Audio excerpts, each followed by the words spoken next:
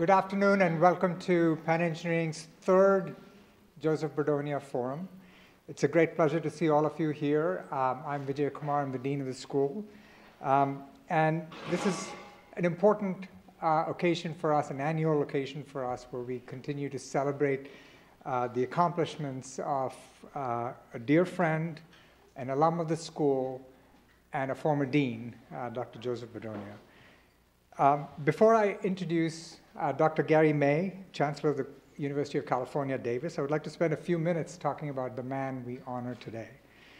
Dr. Bordogna earned 2 degrees from us, the Bachelor of Science in Electrical Engineering and the Doctor of Philosophy from the University of Pennsylvania. And in between, he went to the school up north, the Massachusetts Institute of Technology, where he earned a master's degree.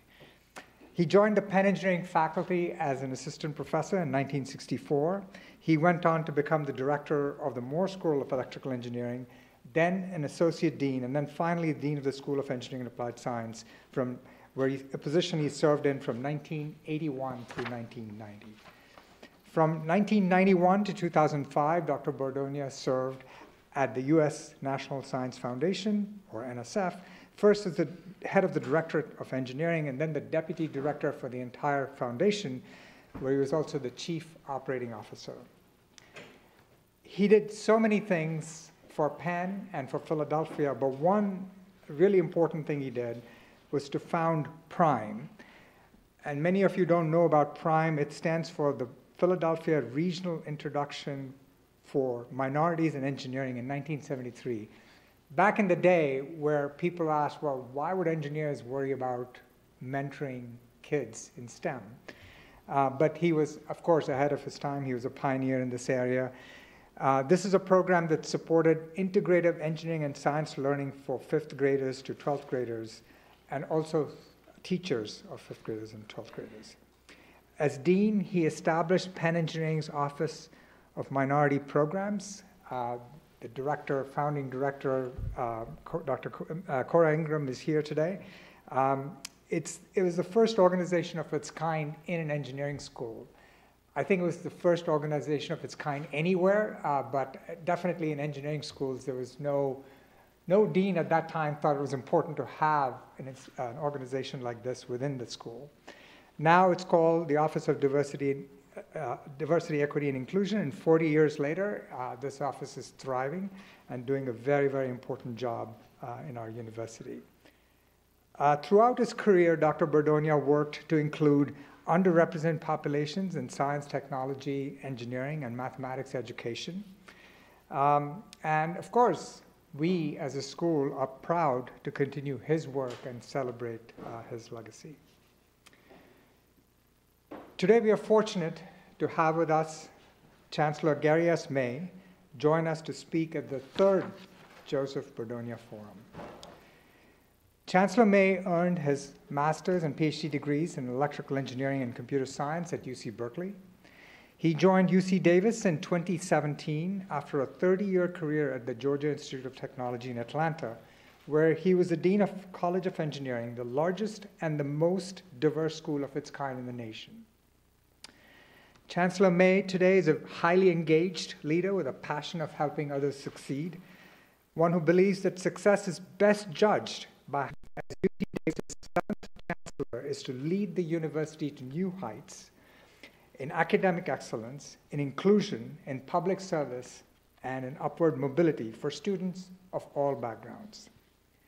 Indeed, throughout his career, he has championed diversity, equity, and inclusion in both higher education and the workplace. He developed nationally recognized programs that attract, mentor, and retain underrepresented groups in the STEM fields of science, technology, engineering, and mathematics. In 2015, President Obama honored him with the Presidential Award for Excellence in STEM Mentoring. He's a prominent voice in higher education. He's a member of the Boyer 2040 Commission, which was created by the Association for Undergraduate Education at Research Universities, to design a blueprint for excellence and equity in undergraduate education. He's a commissioner of the Council on Competitiveness. This is a national organization dedicated to growing America's economy fostering innovation, and increasing productivity through public-private partnerships. Chancellor May has earned numerous honors for his research in computer-aided manufacturing of integrated circuits. He's authored more than 200 technical publications. He's contributed to 15 books and patents. He's a member of the National Academy of Engineering and also the member of the American Academy of Arts and Sciences. In 2021, he was awarded a Lifetime Mentor Award from the American Association for the Advancement of Science and an honorary doctorate from the Georgia Institute of Technology.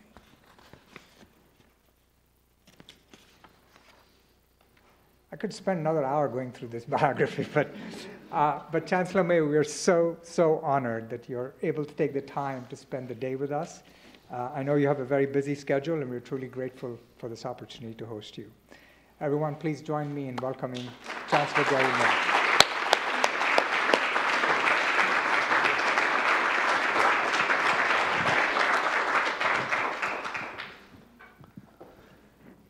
Thank you, Dean Kumar. Sometimes the introduction is longer than my speech. Some people like that, actually. Good to be here with you. I want to thank Dean Kumar and President McGill and all involved in the invitation for me to speak with you today.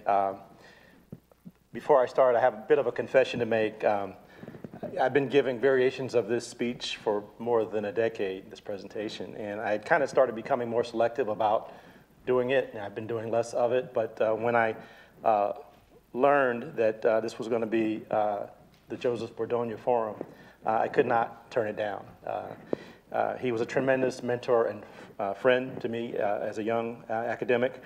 I just want to acknowledge Ray Bordogna, Joe's son, in the audience, and his wife. Thank you for being here. I first met Joe when I was a graduate student on a faculty recruiting visit here at Penn. I also first met Corey Ingram on that same visit, if you remember. Later, I was fortunate to work with him over many years when he was at the National Science Foundation, first as engineering's assistant director. And later, well, during that time when I was spending time at NSF, I served on the Engineering Advisory Committee and the Committee for Equal Opportunity in Science and Engineering. And I would eventually chair both of those committees, and Joe would eventually become deputy director at NSF, a position that he held for 6 years. Joe's leadership, particularly in the area of enhancing diversity in engineering, was incredibly impactful. In fact, one might argue that the reason that NSF has a broader impacts criterion for proposals was largely due to Joe's advocacy. I've spent much of my own 30-plus year now career focused on diversifying the STEM fields as well. And I know that many of you have likewise been positively impacted by Joe's wisdom, his passion, his heart. He was an enduring champion for underrepresented students at Penn and around the country, and for underrepresented engineers and aspiring leaders like Gary May. So again, it's a pleasure to be here and in some small way to continue the conversation and help carry on the legacy of Joe Bordogna. So this forum is dedicated to a range of topics related to engineering and the important issues at the nexus of technology and society. I'm going to focus on what I call the diversity imperative and why this represents a grand challenge for our profession, why it's important, and how it will benefit everything that we do. But before I get into how we create a more diverse future for engineering, I just want to set the stage by just sharing a little bit of my own personal journey, if you'll indulge me a bit. Let me take you back to the beginning, way back to the beginning. That handsome lad there with an oversized cranium is me. Grew up in St. Louis and had an early love for Lego and erector sets. And I didn't know this at the time, but those Legos were the building blocks, if you will, of my career. My kids would call that a dad joke. Later, I discovered Star Trek, and my imagination, you might say, went to warp speed. That was another dad joke. I saw spaceships defying the laws of physics, and I saw a fantastic universe of phasers and transporters and the Vulcan mind meld and all those sort of things. And the first time anyone ever saw a flip phone was, in fact, on Star Trek. And my fellow Trekkers in the audience will know that the pad devices used by the crew look a lot like our iPads and tablets that we use today. And more importantly, though, for me, on Star Trek, we saw perhaps the first vision of a multicultural society. The Enterprise was guided by a diverse crew, Scottish, Asian, Russian, African American, even a Vulcan.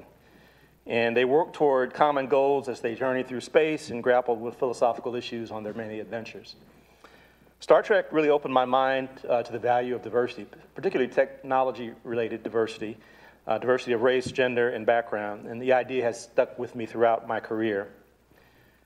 When I wasn't watching Star Trek, I spent a lot of my childhood reading comic books and learning about the heroes and their superpowers. Fun fact, I have about 14,000 comic books in my collection, and that number is growing. I still go buy comics every Wednesday. And some may wonder why a distinguished university leader recognized for serious scholarship has not outgrown his childhood fascination with superheroes. Of course, their powers are interesting, especially to us engineers. And if we're being honest, raise your hand, how many of us became an engineer because we wanted to build an Iron Man suit? Me. I was a few $1 billion short in capital to do that, but more importantly, through the X-Men, the Avengers, and the Justice League, we learned that people can use their powers for good, and the world could use more heroes and fewer villains.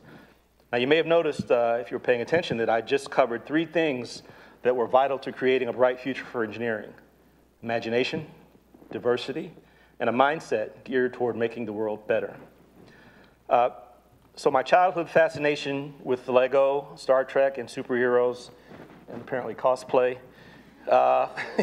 eventually led to a research career focused on, as you heard in my introduction, semiconductor process modeling and computer-aided manufacturing of integrated circuits. You might say I was ready to boldly go myself, and yet some of my friends even today say I'm a unicorn. People don't expect to see someone like me in STEM or in higher education leadership. You just don't find many black men with PhDs in engineering. You don't find many black men who lead major research universities.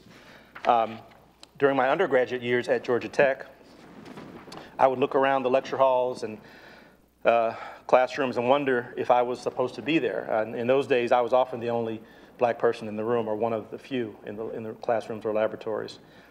When I finished in graduate school at UC Berkeley in 1991, I was one of only about 30 African Americans that year who earned a PhD in engineering in the United States. That's 30 in the whole United States. We could have all sat in this room and had a conversation. And those numbers really haven't improved much, sadly. African Americans currently earn between 3% and 4% of the PhDs in engineering disciplines each year. When I joined the faculty at Georgia Tech, there weren't many African American faculty members. I believe I was the third in electrical and computer engineering. And I do remember when I visited the mail room, and Mark Allen will remember this mail room in Van Leer. It was also doubled as the copy room. The copy machine was in the mail room. And one of our colleagues, I won't name, asked me if I was there to fix the copy machine. And I wasn't. So that just illustrates that people didn't expect to see someone like me on the faculty at a place like Georgia Tech. More recently, after joining UC Davis, so these things persist. I attended the meeting of chancellors and presidents. That was the attendance of the meeting of our athletic conference. And someone at that meeting, as we were introducing ourselves, I'm Gary May from UC Davis, someone asked me, well, what do you do at UC Davis? So I think this was a meeting of presidents and chancellors. So what do you do? Unfortunately, the same, stigma stereotype is true for women and other underrepresented groups in STEM fields, and this still is the sad current state of our profession. Let me just pose the question, so who belongs in engineering? Who belongs in STEM more broadly? Despite our best efforts, many women and minority groups just don't feel that sense of belonging. We know that the proportion of underrepresented populations remains abysmally low in STEM. It's been an intractable problem in our profession for many years. These are numbers based on the 2017 to 2019 American Community Survey for all engineering disciplines. They show 5% black engineers, 9% Hispanic, 13% Asian, 71% white. Women overall comprise just 15% of the engineering workforce. And by the way, this number hasn't changed much in 20 years. In 1990, women were about 12% of the engineering workforce. So I think we can do better, and I think we must do better. So I would submit that diversifying the field is imperative if we want to build on engineering's legacy of extraordinary impact on our society. The world needs engineers, innovators, and leaders to address some of our greatest challenges, most of which are global in nature. The environment and global warming, clean energy, food production, healthcare, infrastructure, security, and on and on. Many of these challenges are among the National Academy of Engineering's 14 grand challenges. Engineers are focused on solving all these problems and many more, but to that list I would add a 15th grand challenge, demographic parity in engineering. And here's why I think that's important as a challenge. Diversity leads to better outcomes. It's at the root of innovation and technical advancement. The greater diversity we have in our research, the more likely we are to solve problems and make discoveries that address these societal challenges. And a wide mix of backgrounds and experiences really and ideas helps to make this happen. We've seen some negative results that can be attributed to a lack of diversity. The first airbags in the auto industry almost killed women passengers when they were deployed in accidents because they were tested on crash test dummies that had male anatomies, like the one pictured here. So when the bag deployed on usually a shorter in stature woman, it deployed into the woman's face, snapped her neck back, almost killed her. Same kind of things are true for speech recognition systems. The first speech recognition systems, probably like Speak and Spells, for those of us old enough to remember Speak and Spell, did not recognize female voices and didn't work for the little girls that were trying to play with them.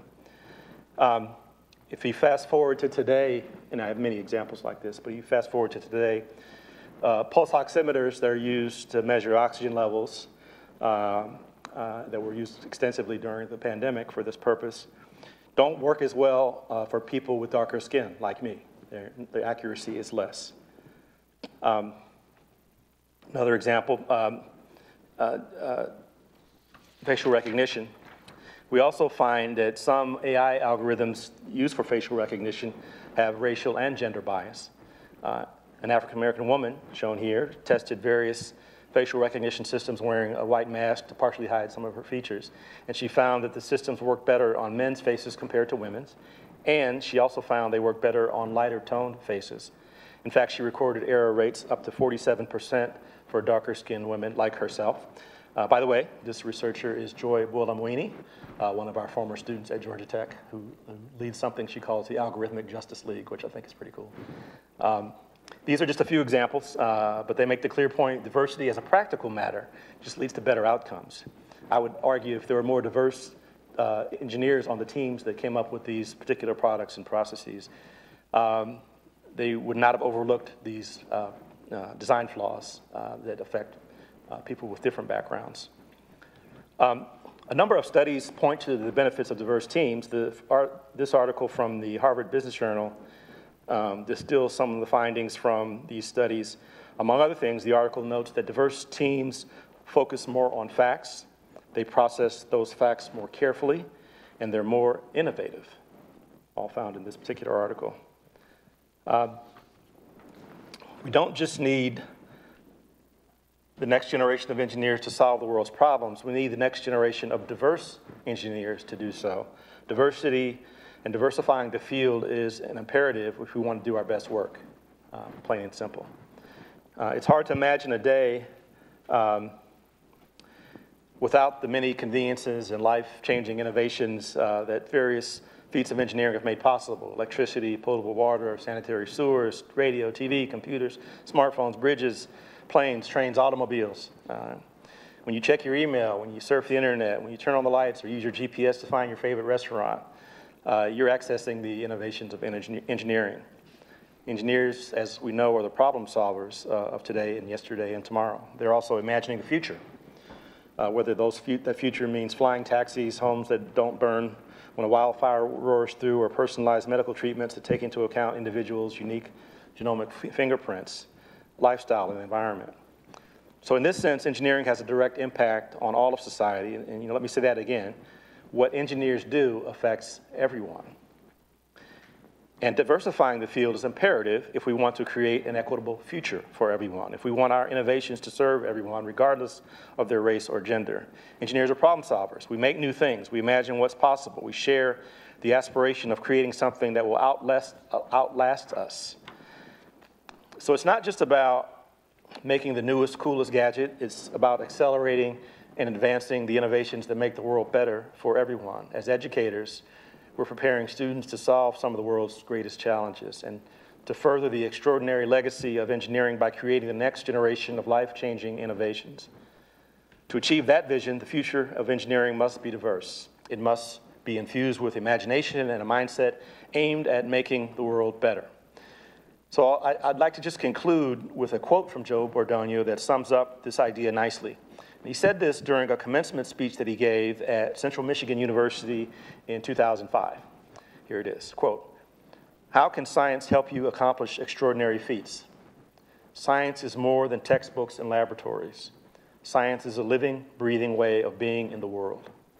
I call it living on the edge because discovery, the very heart of science, happens at the outer limits of human understanding. Still, understanding alone is only half the story.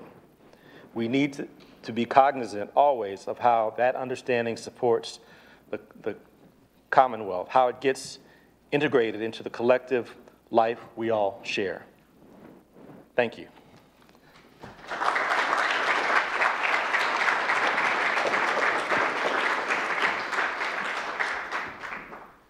Thank you, Chancellor May. I'm happy to take questions. Yes, I'm going to invite our colleague, Professor Jennifer Lucas, to conduct the moderated discussion. Okay.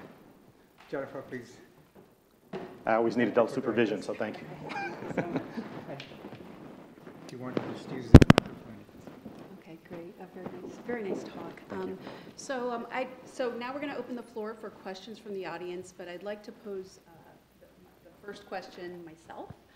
So because it is so important to have a diverse workforce, my question to you is, what have you found in your experience? What are the things that you have found to be successful that we can do in increasing the pipeline?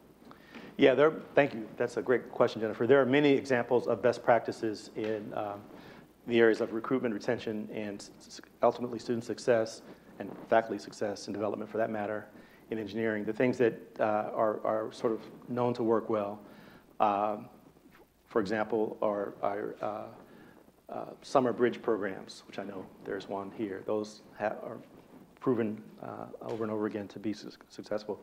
Bringing students in cohort models also works well, and having them study together. And those are accomplished often with partnerships between different universities. At Georgia Tech, where I was for many years, we had a very robust partnership with the Atlanta University Center dual degree program, and really responsible for all the success and recruitment that Georgia Tech had in engineering diverse students. The basic ideas are, raising awareness, preparation, consistent funding and support, consistent resources over time. I would argue, and I've said this, and not everyone agrees with me, but I would argue that we know how to do this. We know how to make this happen.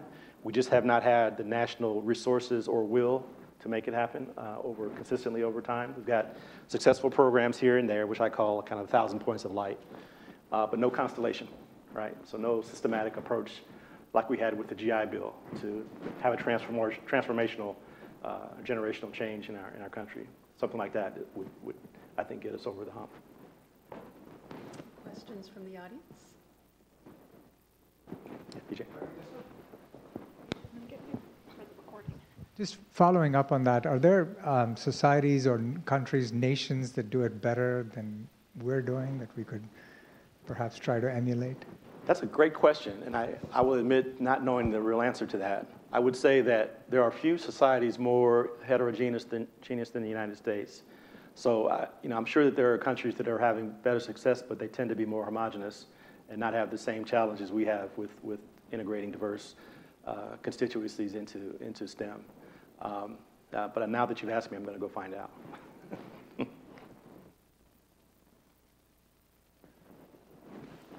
Mark.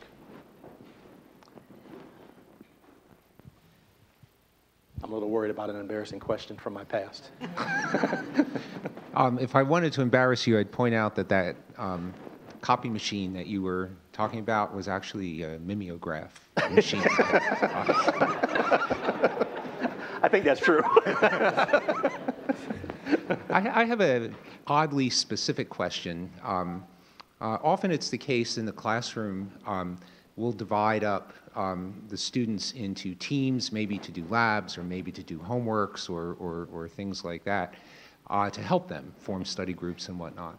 Is there any scholarship about whether, from a diversity and equity point of view, it's better for the professor to assign groups, or if it's better to let people self-assemble? Because I've seen some people sort of get excluded during the self-assembly process. On the other hand, I can see the benefits of that too. So is there any scholarship on that?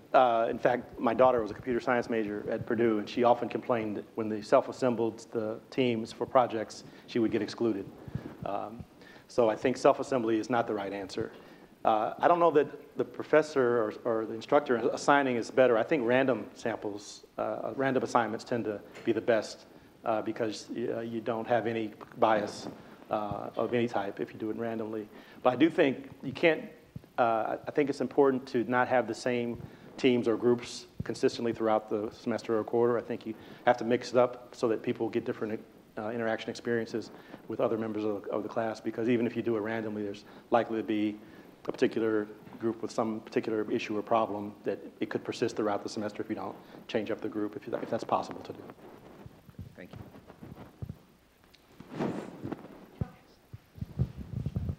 I got it for the recording. So. Yeah, sure. My name is Saurabh. I'm coming from South Africa, and I have a question around community engagement, and especially at the pre-university level between engineering schools and communities, and whether that form of community engagement is something that you may have observed as being effective in terms of especially getting black students, but also women interested in engineering programs? The short answer is yes. I think those type of activities are effective. What I would caution engineers, we tend to think we can do everything. Those things are much more effective if we have partners like from a school of education or from some program or government agency or someone who's sort of embedded in the community. And knows what things work and what things don't work with that community. So it's much better to do such activities as a partnership than it is to go it alone as the College of Engineering or School of Engineering to try to affect that change. Yeah, that's a great point. Thank you.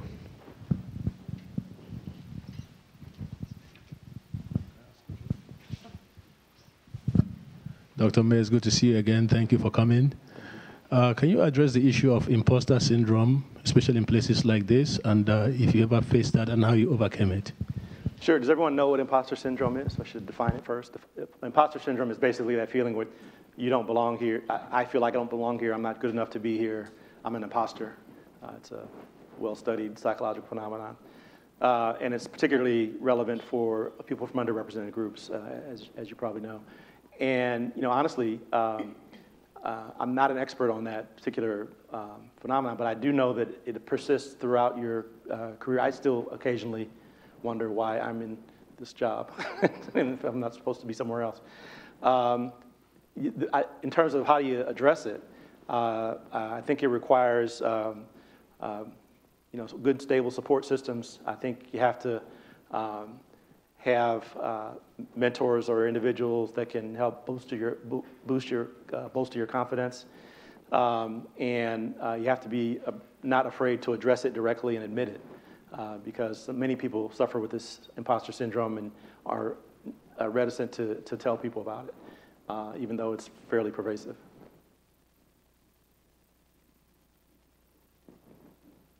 Other questions?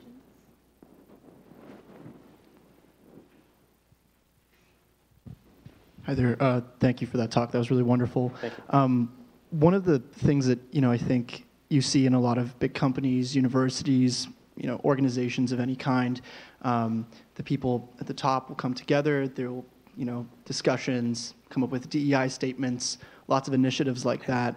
But oftentimes, many of those movements are symbolic in the sense that at the top they're recognized, but they're not necessarily internalized by the community, whether that be faculty or students or the university as a whole or the company as a whole.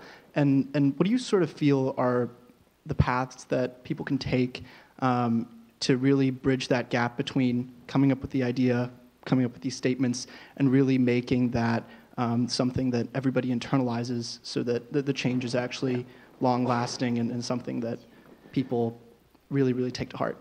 Yeah, great question. So, after George Floyd was murdered, you never saw so many diversity statements, right? They were everywhere. Everyone was making a statement.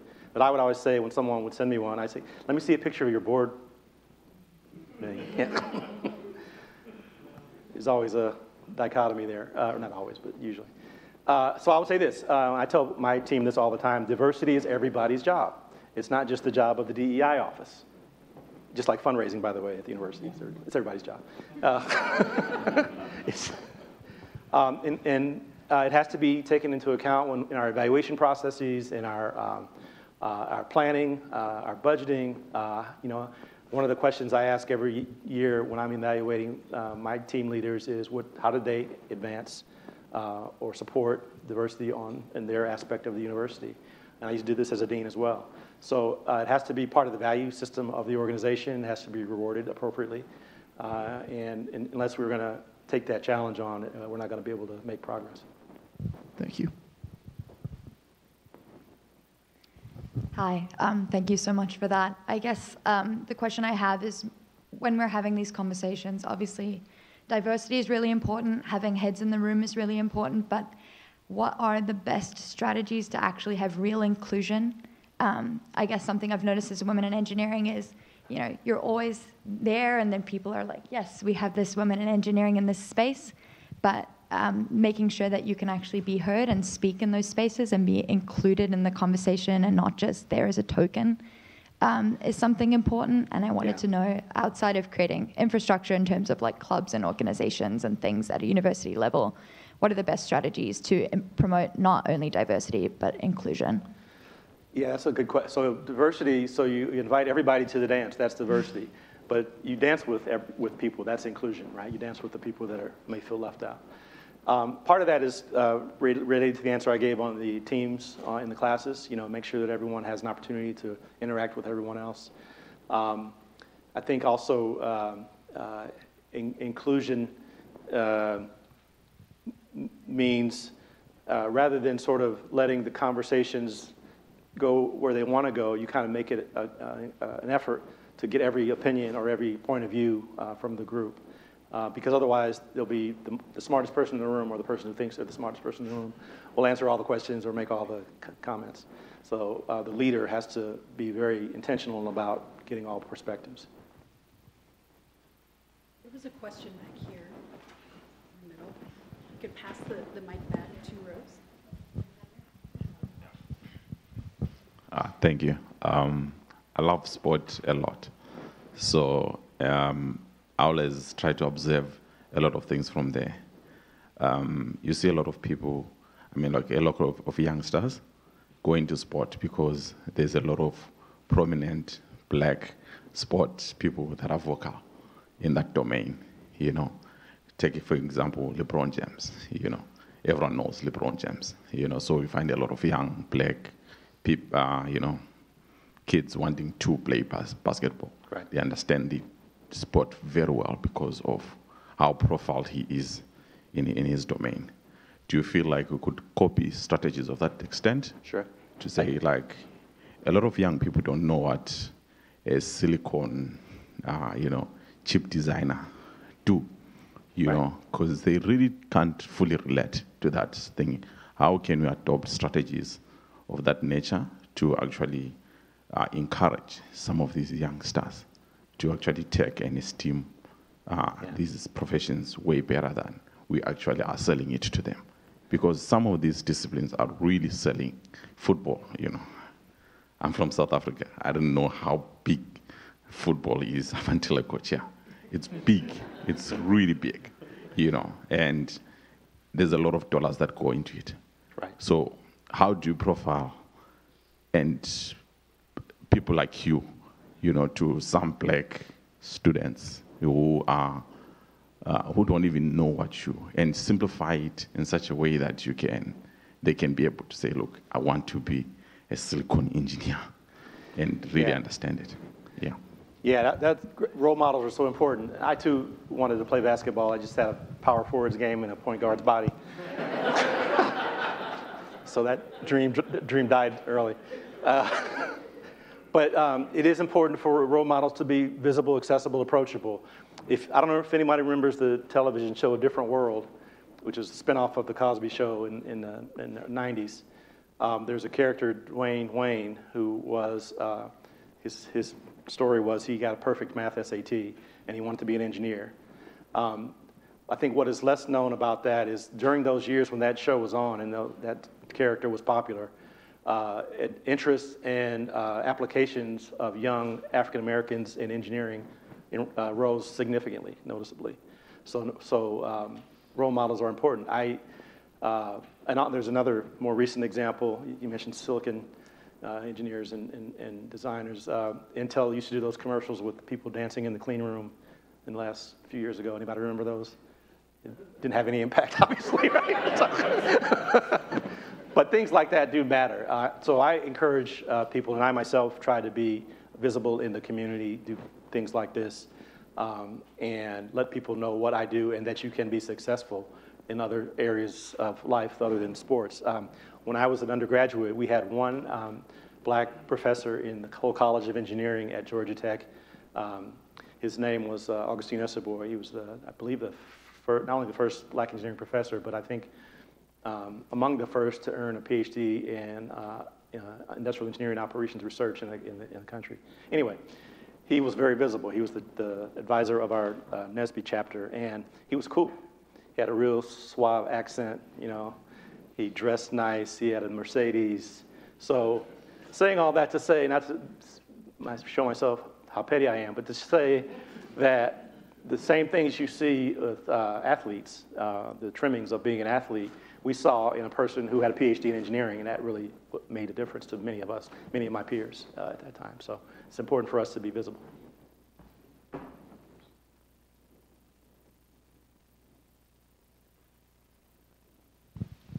Hi, Dr. May. Thank you so much for your talk and your example. I actually graduated from Georgia Tech while you were dean, and I didn't realize at the moment, but it really did make a difference being able to see myself represented among the faculty.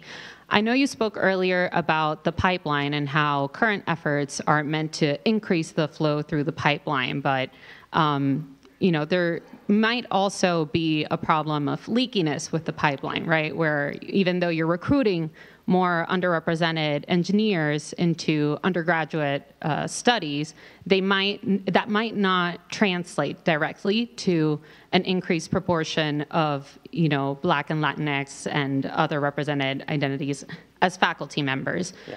Do you have any strategies that have worked in terms of increasing recruitment, specifically like at the faculty level, anything that search committees could be focusing on or doing better? Yeah, I'll mention two things. One, I'll just say that when the pipeline leaks, we have to have ways for the fluid to get back into the pipe. So, you know, non-traditional students and those kind of populations are important not to lose sight of. But in terms of faculty recruitment and success, we had a program at Georgia Tech for many years, which had an acronym, FACES, and it had 3 components. It had undergraduate research, and one of the products of my undergraduate research program is sitting here, Gerald Lopez. He's done well for himself. He works at Penn. And it had a sort of a graduate fellowship and enrichment component where it was overseen by a committee of African-American faculty at in the college. So having a critical mass was important because people, again, the role model stuff and people being able to see themselves in those roles. And the final component of the program was we took part of the money from the grant and gave it to those that aspired to get faculty jobs as startup money at their first appointment, which was harder to do than you would expect. Universities don't like to give their money to other universities, it turns out. But it did work out. And let's see, I'm trying to remember the numbers. So over the life of that program, more than a decade, more than 400 STEM PhDs to people of color were granted by Georgia Tech, and you know, a reasonable number of those in the 30s went to become faculty members. So that's one example. Russ, did you still have a question?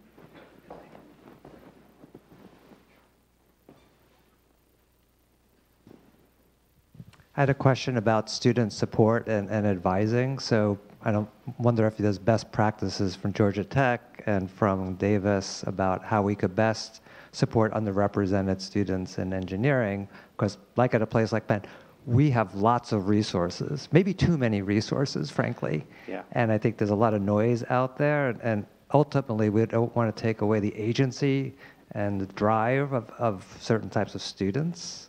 But at the same time, we want to give them positive reinforcement that they can be an engineer. So right. I wonder if you have some thoughts on best practices, and in a place like Penn, what might work better than others. So I'll go back to first with the role models and examples and raising awareness and showing students this could be you, and this is the quality of life you could have if you pursue this career. I also think that I mentioned earlier the cohort model of hiring or enrolling groups of students in a cohort that can sort of be with each other, go to classes together, social events together, whatever they do together, and not be feeling isolated and have these as persistent of imposter syndrome as they might otherwise have. There's some pretty good literature on that. A fellow by the name of, what was his name? Gosh.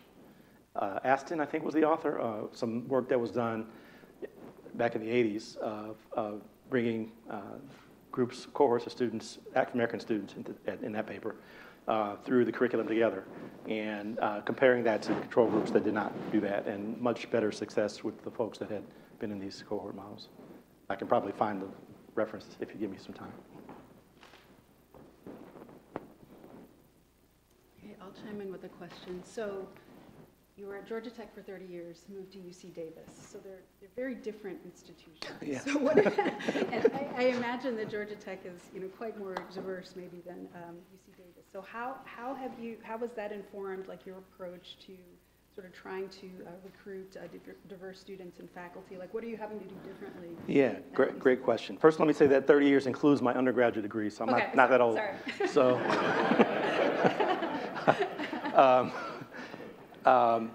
But the two institutions, there's levels of difference. So Georgia Tech and UC Davis are different types of institutions, one heavily STEM focused, one more comprehensive. Davis is not Atlanta, I've learned. And then Georgia and California, also quite different, culturally, politically, et cetera. But there are some things that you can, that are transportable. We had a lot of success at Georgia Tech because of this program with the AU Center schools. The same thing does not exist in California, but the demographics in California, the Latinx population is exploding. And so we are now at UC Davis on the cusp of being what's considered a Hispanic serving institution, which means 25% of your undergraduate domestic population is from that demographic. So I'm saying all that to say take advantage of what you have available to you.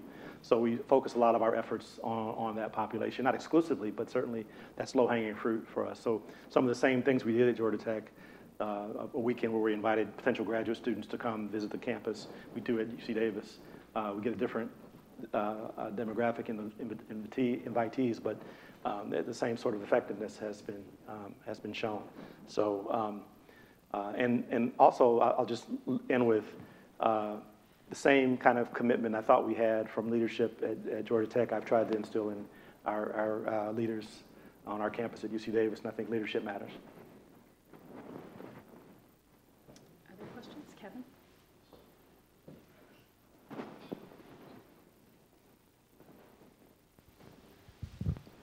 Thank you very much for the talk. So you have a captive audience of faculty and future faculty, and you mentioned that diversity is everybody's job. Mm-hmm. Are there one or two things, practical things, that you'd like to see every faculty member do to help us achieve these goals? There are a few sort of simple things, like, do an online implicit bias test, right, and learn about that. If you have, maybe Penn requires that, so maybe you don't have to do that. And kind of recognize or have some awareness of your own bias. That's very helpful. Call it out when you see it, which is not as easy, but you don't have to call it out in a menacing way. You can call it out by just sort of helping people realize when they're doing something or saying something that might be considered offensive or biased. You be intentional about your own teaching and recruiting. Make sure you're not implicitly biased against people from whatever background. Make sure that you're evaluating people in an equitable way. But I think those are kind of low-hanging fruit type things you can do as a faculty member.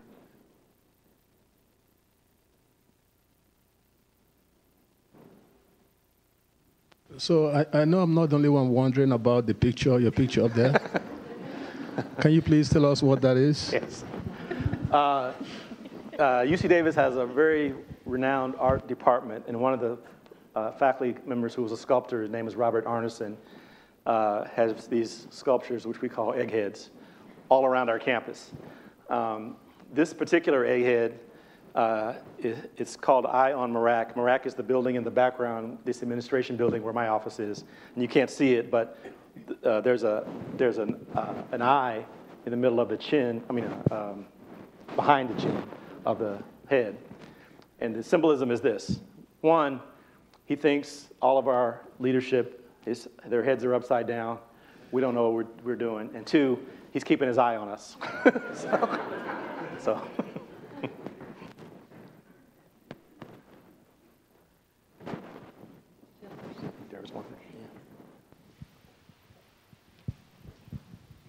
Thank you so much for what you've been sharing. And well, I might have some issues expressing my question since English is my second language. But maybe my question would be how to answer to comments or when people from your community, I come from an indigenous community in South America, the Quechua community, and so sometimes when scholars, Quechua scholars, come back to our home from academic exchange here in the US or other places, sometimes they see us, you mentioned this term, unicorns. So how to address those comments and maybe inspire other girls, especially girls, because in my community girls are more subjected to tasks at home and limited only to that. So how to inspire them and maybe helping them open their perspective that they are more capable than they previously thought of they would be. Yeah, that's a good question. So I have a friend who used to always call me Black Unicorn, and he actually bought me a little sculpture of a black unicorn, and I have it in my office on my desk. It's more blue than black, but he tried. So two things. I would take pride in being the unicorn. You've accomplished something. You should not be ashamed of that. You should be proud of that. But you don't want to be alone at the same time. You don't want to be the only unicorn. So you want to go out and replicate yourself and talk to people who have the same potential that you have or had and help them to see what some of the benefits are of following the path that you followed. So I think, again, being visible and approachable and out in the community is important. Being an ambassador for the profession among people that from your background in your community is really important. So that's my advice there. But again, role modeling is really, really important.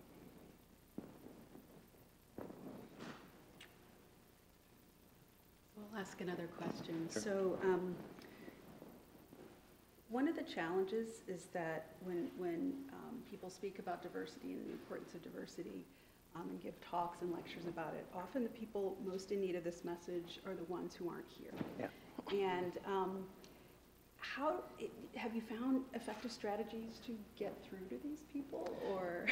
Yeah, this is the old preaching to the choir syndrome, right? So I mentioned before when I evaluated people in my leadership roles, some of them weren't at these talks, but they still had the same evaluation to respond to. So I think the onus is on leadership to make sure that even though some people aren't here and don't think these things are important, they need to know that you as a leader think these things are important and are high priorities for the college, the institution, the university. So that would be my response to that one. So any last questions? Anybody want to chime in? So thank you again, Dr. B. Mine is just a shameless plug for my programs. Okay. So on March 17th, since we're talking about diversity, we have a celebration of diversity at Penn Engineering right here in this hall and also in the Levine lobby. We're going to have our students perform. We're going to have some of our staff members perform. And if you want to perform and be a part of it, please come join us. So I want to extend an invitation to everybody here. That way you cannot miss your email or say you weren't told, please. Okay, thank you. DJ, what do we charge for commercials at this? All right, so this has been a very nice talk, so let's thank Chancellor May. Thank you.